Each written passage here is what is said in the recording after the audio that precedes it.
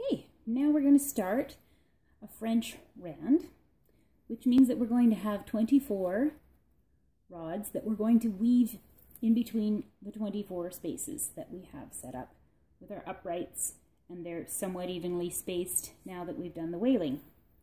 Each one of these rods is going to be inserted on the inside. I'll do it over there so you can see. Inside of a spoke. It's going to be outside of this one. And I'm going to bend this spoke exactly in the shape I want before I bend the weaver around it. And that is using this hand. I adjust where I want my upright. Then I bend my weaver in and out. Again, adjusting where you want this upright shape to be before you weave. So that first one is now inserted.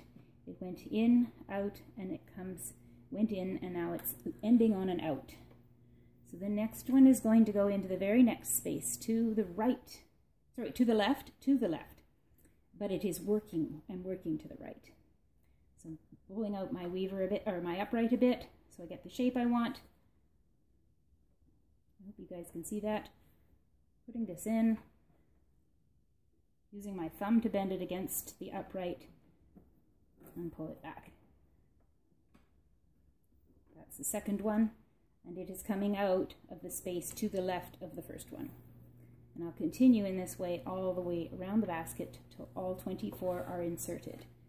It helps to have this weight here, gives it some stability. Inserting, pull out the weaver where I want it, sorry, the upright where I want it. The weaver goes around it, goes in and out, and stays there. And I continue all the way around.